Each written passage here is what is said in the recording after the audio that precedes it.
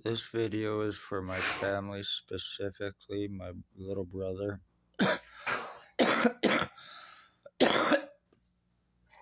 which I hope he does see this, and it is for my niece.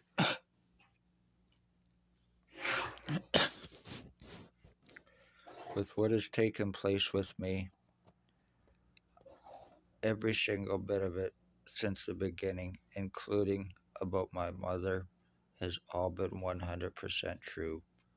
I am a revenge retaliation identity theft victim, and it's being done to me through the cops, through Billy Wooldridge, through Blair Hardy, through Tyler Lake, through Dale Hartwick, and through others who are using what is called remote neuromonitoring on me, which is police and military tech.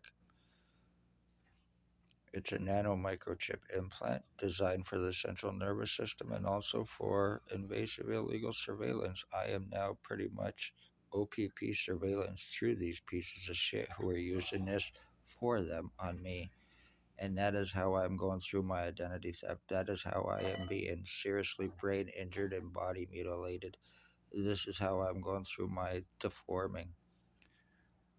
Lies against me about being suicidal, self-harmer. Congratulations, you pieces of shit. And that was said, it is a lie, and it was said to prevent me help and to prevent me proof and to be taken serious about what has taken place with me.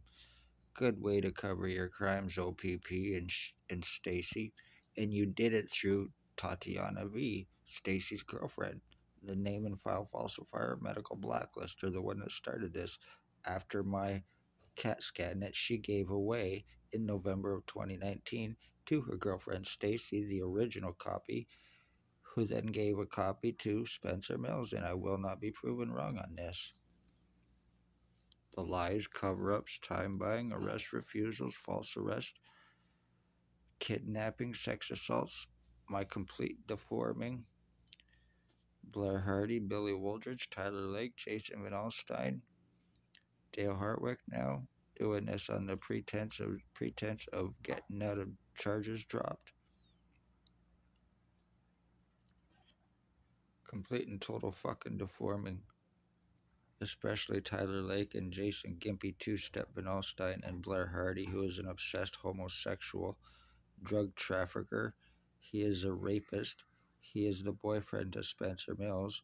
He's seriously psychotic.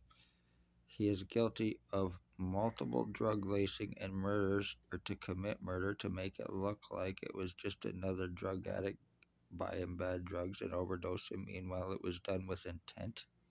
Isn't that right, Blair Hardy? He has a meth lab in Tweed, Ontario, allegedly with OPP, his boyfriend Spencer Mills, who is now allegedly in Aurelia. So, time's been bought. I'm getting nothing but burning on that spot on the back of my head, and my full right side of my head is completely numb. I feel absolutely no feeling or stimulation at all, and knowing I can't go to a hospital or do anything about this. So, you're getting away with this, you're laughing about it, and I fucking well know it.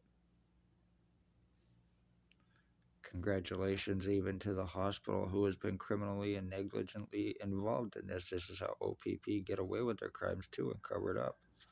Using inmate junkie pieces of shit, harbored fucking wanted inmates and low-life junkie garbage to commit crimes for them, to make it look like, whatever, causing cancers, causing fucking suicides, murders, stalking, false arrests, framings, and a whole lot more. The OPP you think you know, right here in Napanee, Lennox, and Addington, Ontario, Canada. Be safe, everybody. My mother was also stalked and killed too for revenge retaliation. No criminal record or history with me in any way, shape, or form until I was charged by the hospital and an OPP co-conspired, and I will not be proven wrong. That was done in an attempt to give me a criminal record, and so they could get their prints, pictures, and signatures, everything they needed for this, and I will not be proven wrong. That was because of me wanting doctors and everybody else arrested for 3 years. So, from the CEO to administration, patient relations, even using Paladin security guards to doctors and triage nurses involved, criminally and negligently, covering their asses, covering up their bosses for this, and OPPs at the same time, and OPP covering everybody's at the same time. Arrest refusals, lies, cover ups. Time's been bought, damage has been done, and I've proven the deforming and everything else to my fucking skull. And I'm not taking a fall for any of these pieces of shit regardless. I'm 50 years old and this is being done to me by a 65-year-old piece of shit named Blair Hardy, a 73-year-old fucking stock and low-life goof, pedophile Billy Wooldridge, or the one known as Billy Wooldridge of 149 Center Street North, a punk,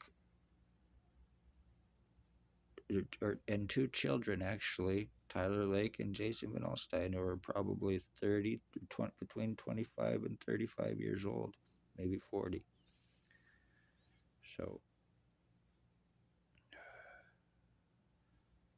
no matter what I do, I go through this deforming on a daily basis, sometimes more, and there's not a fucking thing I can do about it. Chris is dead. Chris is dead.